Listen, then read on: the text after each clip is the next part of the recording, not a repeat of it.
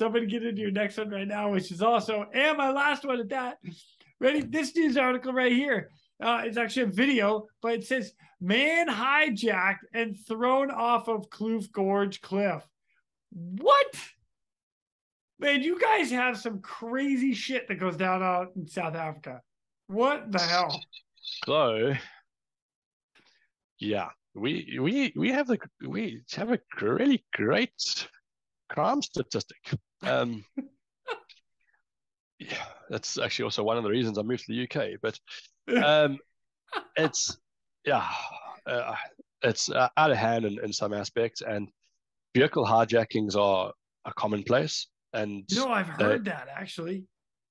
And they're violent hijackings as well. So you'll be held at gunpoint, and you'll be lucky to get away without being shot at least. It's so. What happened terrible. In this case? That is totally terrible, by the way. It's not great at all, and it was starting to become a not a if but a when situation, because it was just becoming quite frequent, and so yeah, but that's a whole nother story. Yes, it is. This chap was an Uber driver, and he got hijacked for his vehicle, and he so let's try and think about this, how to explain this in a good way. A lot of vehicles in South Africa have vehicle tracking units in them, because of their theft thing. So as part of your insurance, they want you to have vehicle tracking units. Now,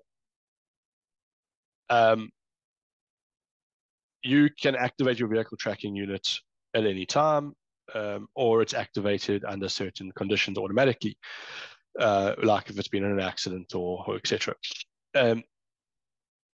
So the change in modus operandi with hijackers were often to take you as a driver with them, and then they would dump you somewhere once they had found the tracking unit inside your vehicle. So you couldn't activate it. So they would strip the vehicle while they're driving around, because they would generally hide them in a number of places, underneath the dashboard, in the hood lining. There was a sort of common places where they would put tracking units in vehicles. So once they'd found the tracking unit and they'd ripped it out, disabled it, they would then dump you somewhere and then continue with the vehicle. These guys had determined that this driver, or this owner of this vehicle and this Uber driver, had seen too much of their faces. So they tossed him off the cliff. They tied him up and threw him off the cliff. Obviously hoping that he would, threw him off the cliff. Yeah. He was cable tied together and tossed off the cliff. Again, they picked the no-dar view site, and this dude, got chucked off there. We kind of think at about 1 a.m. in the morning. Weren't really sure, but around about 3:30 in the morning, a house across the gorge could hear screams. They then phoned a local security company, who came out, corroborated that they could also hear these screams, and the local security armed response guys, knowing the area, knowing everything else, were like, this is a little suspect.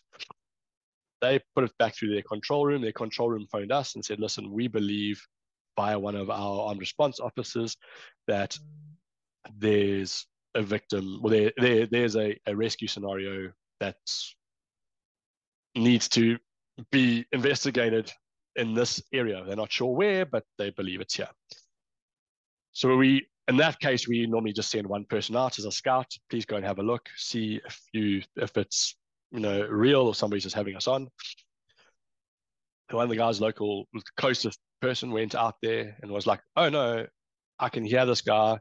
I've established verbal communication with him. He's down the cliff over here. Please, bring out some resources. This and normally and in that scenario also, being the area, we automatically assume it's a jumper. So phone the police, phone the fire department, because it becomes a crime scene. As soon as it's a suicide attempt, it's a crime scene in the environment. Get there, we access this guy. He tells us he's been hijacked and thrown off the cliff. And this first, we like, rubbish, bro. Tall story. Let's get you out of here. And then we start working. We're like, oh wait, this guy's like cable tied, but like properly cable tied. So we're like, okay, cut the cable ties off him. We get him out of the cliff. He's like, this is the story. This is my vehicle. This is what happened. This is where I was hijacked. We're like, okay, this story is now, this is way too, too real to be a made up story.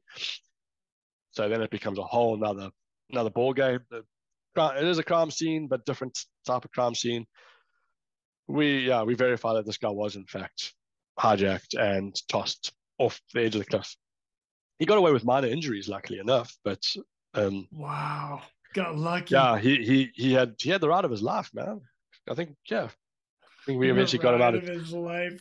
So he got hijacked around about 8 p.m. in the evening. Okay. Tossed off a cliff at about 1 a.m. Found at about 4 a.m.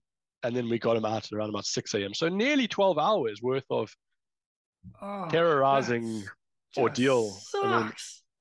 That's something that's gonna live with you for.